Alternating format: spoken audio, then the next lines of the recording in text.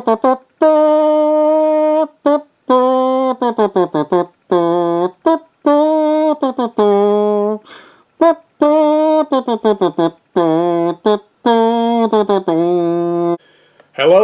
don't panic, and welcome to another vlog. In this video, I'm going to show you how to make these nice little dungeon drain pieces. Now, originally, I was just going to finish these and paint them and do what I normally do and show you them finished, and then maybe cut in some shots of work in progress talking about how I made them. But I found I had a few extra of these washers, so I took this as a sign from the Great Green Arkle Seizure that I should do a tutorial video. So here we go. So you're going to need some washers, some plastic coated paper clips, toothpicks or cocktail sticks, just one actually, a sculpting tool shaped exactly like this,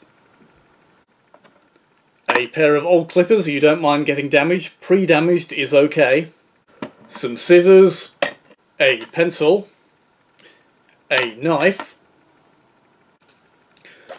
some milliput, some thin cardboard. I'm defying convention here by using some from a biscuit packet rather than a cornflakes packet.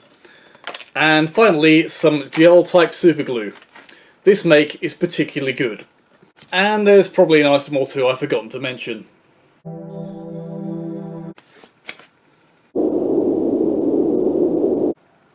Okay, let's get started. So the first thing I want to do is get the thin card and super glue down a washer to it. And just for fun, I'm going to see if I can line it up with this little circular thing on the other side here.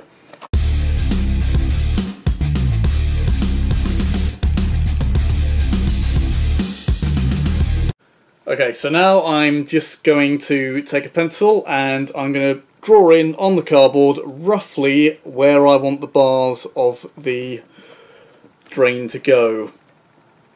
So, about there. Sort of dividing the bit into three and then turn the other way. And there we go. I hope my framing is good in this shot.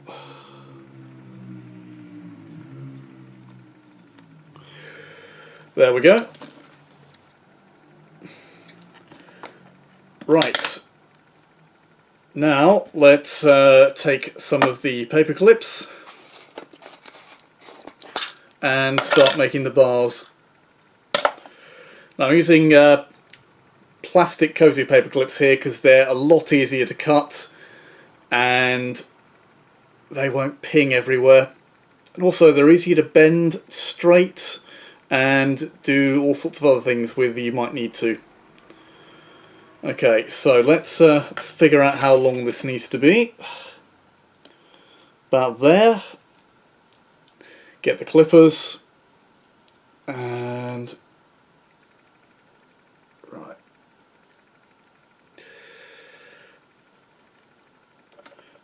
So I've sort of marked with the clippers there where I'm going to cut, and it's about there.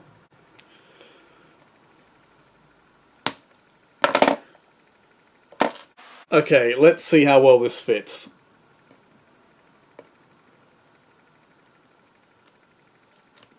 Yep, not bad.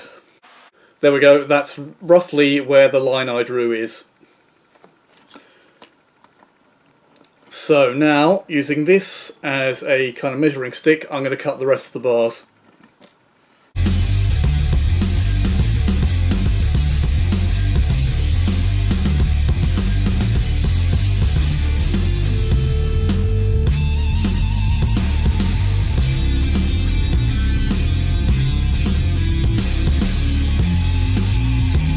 So just to make things easier at this point, I am going to cut away the excess card here.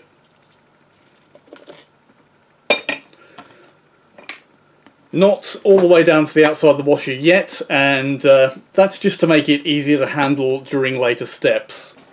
Now you'll need 4 of these for each drain, and I found I can roughly get 3 or 4 out of each paper clip, so you may want to do some maths there to see how many paper clips you're going to use, but I haven't bothered.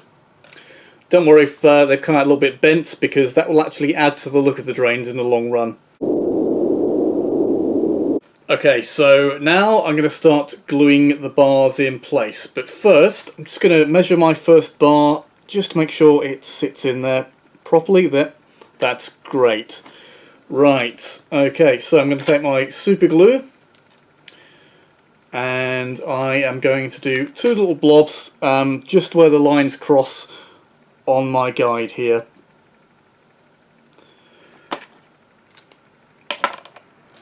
And then very carefully just push my bar into place there. There we go. Now I can take a cocktail stick, and this is one of the many uses of the cocktail stick, and just use it to smear the glue down the side of the bar, just to make sure it stays in place. Don't worry if you make a bit of a mess, again this will add to the look of the drain as you go. So now to do the next one and continue in much the same way.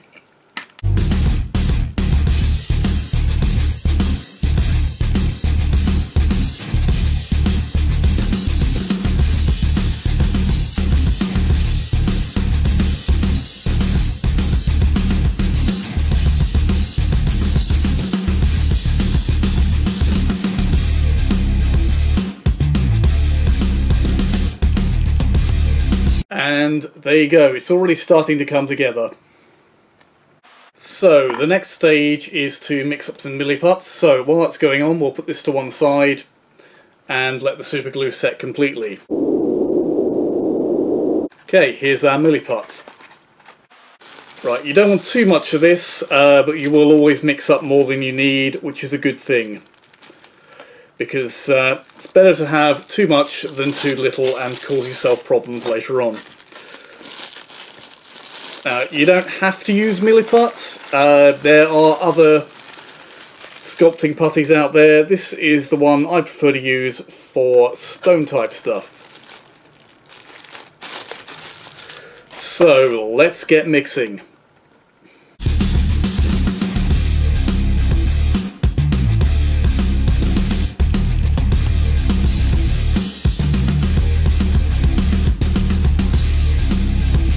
Okay, so once the milliput is nice and evenly mixed, then we can get on to the sculpting part of the process.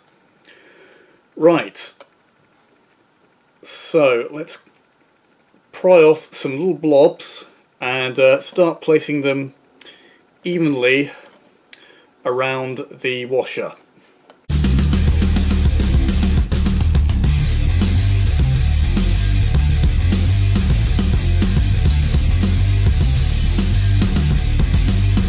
Okay, so that's a little rough, so I'm going to use my sculpting tool here to straighten it and flatten it out a bit, and just get that spread as even as I can around the edge.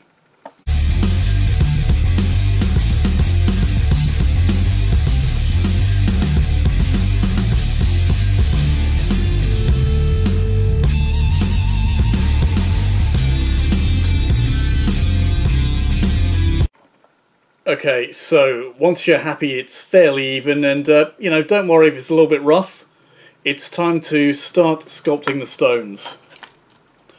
So I've got my sculpting tool here, and I'm going to use roughly where the little blobs of milliput join as the joints for my stones. So just going to stab directly down and make the dividing lines between the stones to start with.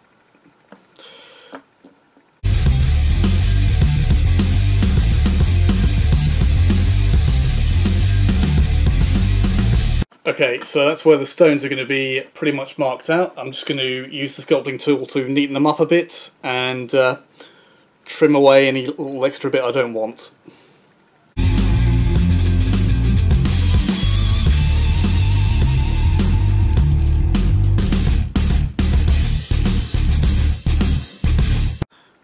And that's it so far. I don't know how well you can see, but there's an odd little bit on the edge there where a little blob I put on to even it out has not quite joined properly. And I'm going to see if I can work it into feature, make it look a bit like a crack in the stone. So let's go with that. That's the initial step of the stonework done. Now to add a bit of detail, I'm just going to flatten them out a bit. Now, as with the gaps, don't worry if they're a little bit uneven. It all adds to the look, and a little bit of unevenness is very dungeony in my opinion. Okay, now to start adding some details to the stone. So I'm just going to take my sculpting tool and I am going to randomly move it and lightly tap it onto the surface of the stones here.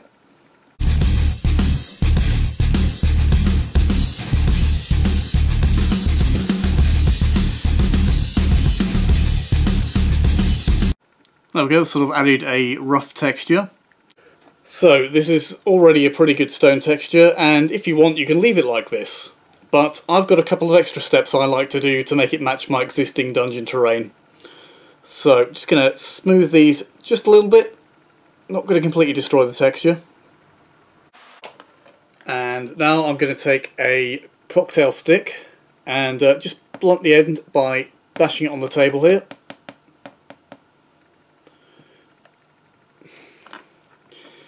And now I'm going to take my blunted cocktail stick and just lightly jab at the surface.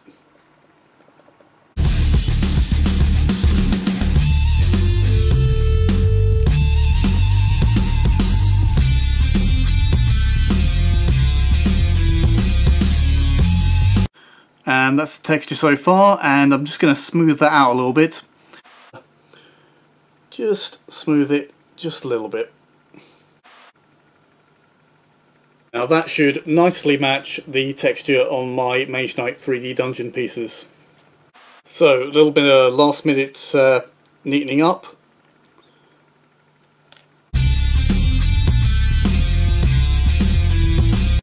And that's all the sculpting done, so I'm just going to put this to one side to set. And move on to the next step. I don't know how well you can see this, but my fingers are absolutely covered in milliput now, so I'm going to go wash my hands.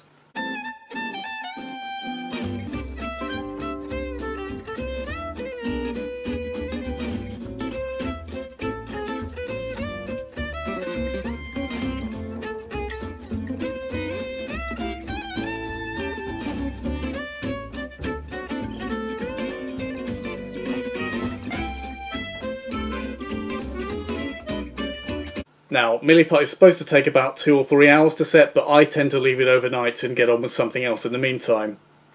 But, for the purposes of this video, here's one I blue peated earlier.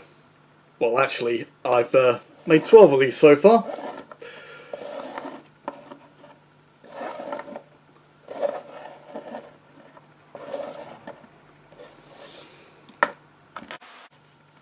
Okay, so now I'm going to use a rat tail file to just do a little bit of cleanup. This is actually one of the advantages of using milliput rather than green stuff, is you can file milliput.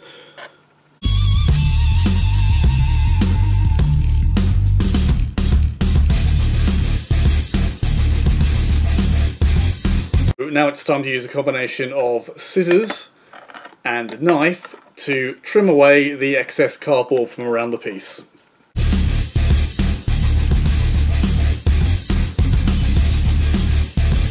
Okay, there we go. And now I'm going to mount it on a cork so I can begin the painting bit.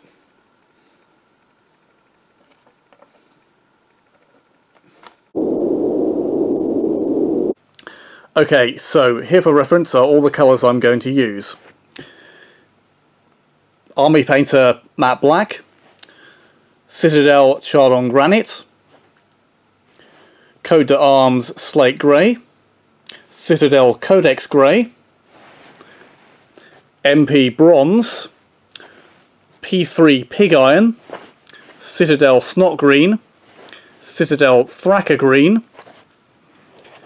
Army Painter Strong Tone, and Citadel Griffone Sepia. Okay, so let's get some black paint out and begin undercoating.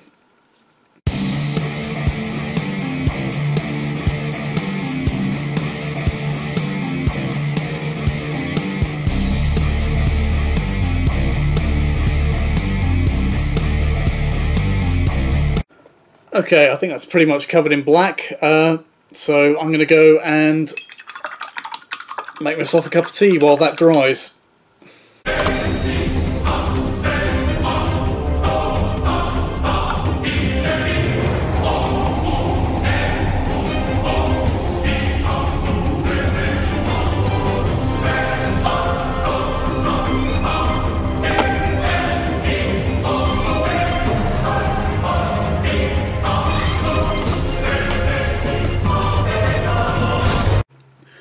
Okay, so with that dry, it's now time to get some colours on.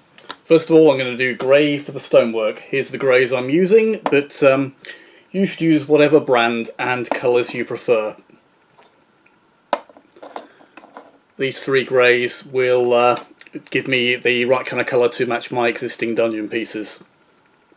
Okay, so let's start with a heavy dry brush of my darkest grey here.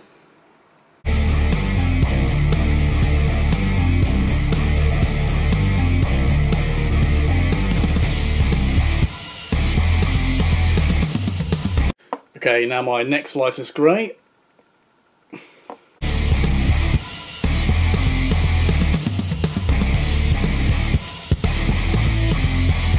And now a final highlight with the lightest grey of the three. This is a lighter dry brush.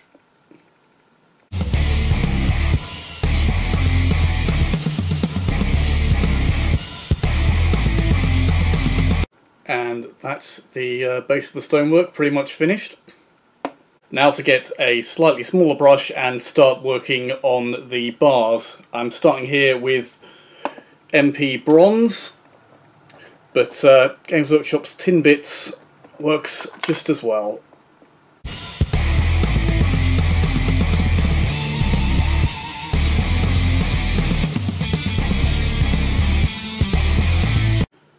Now I'm going to use P3 Pig Iron to finish off the bars.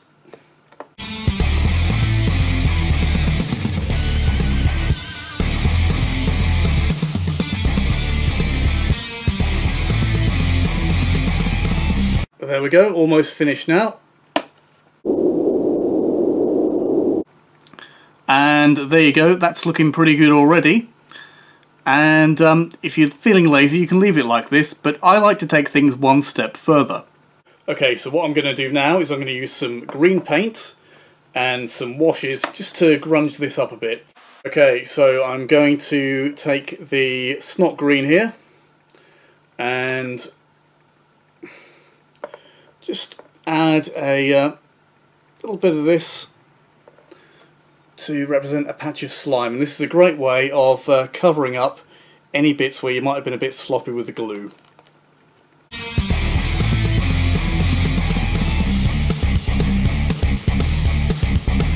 Okay, and now I'm going to take the Thracker Green wash here and apply it over where I've put that green paint for the slime. And also I'm going to add a few little random streaks elsewhere. Now I'm going to take the Army Painter Strong Tone and just work it in the gaps a little bit. Not too bothered if it mixes a little bit with where I've got the green. Just dirty this up a bit.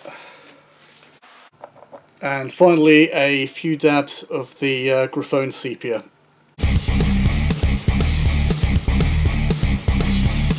And there we go, just got to wait for the washes to dry now.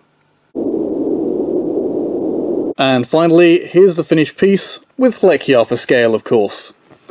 And yeah, I'm rather pleased with how this came out. Could of course use this in any dungeon where you want to add a drain, a grate, or a well.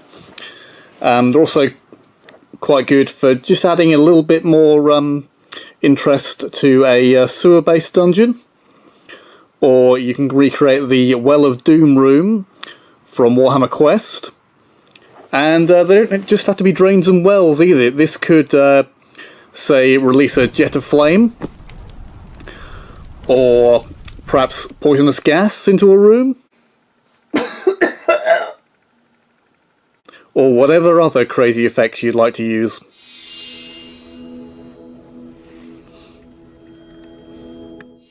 And that's about it for this vlog. If you liked this video, subscribe to my channel, and if you're subscribed to my channel, like this video.